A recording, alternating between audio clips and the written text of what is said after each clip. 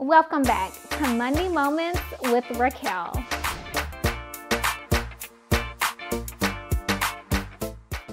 Question: how can you build your home's equity and your wealth? In our last video, we talked about what equity is and how you can tap into your home's equity the right way.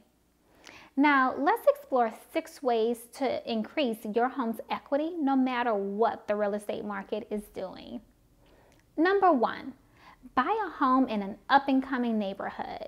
When the area around your home is improving, your home's value will most likely increase too. If you're interested in knowing which Texas communities are in growth mode at the moment, give me a call. Number 2, make a larger down payment when you purchase. This keeps your initial mortgage payment low. Number 3, negotiate a competitive sales price.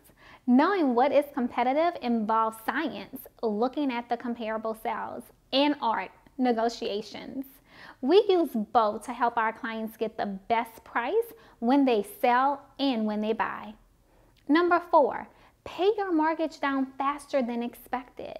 By adding just a little bit to your monthly payment, applied to the principal balance, you can pay down your mortgage ahead of schedule. Number 5, remodel or renovate. Small improvements can add value to your house. It's important to know, however, which features will make a difference when you sell and which ones do not. We can coach you on what would be great for your home. Number 6, use your current equity to invest in real estate. You will have more than one asset working for you by adding to your real estate holdings and building equity. Remember, our goal is your success, and it all starts with a private consultation.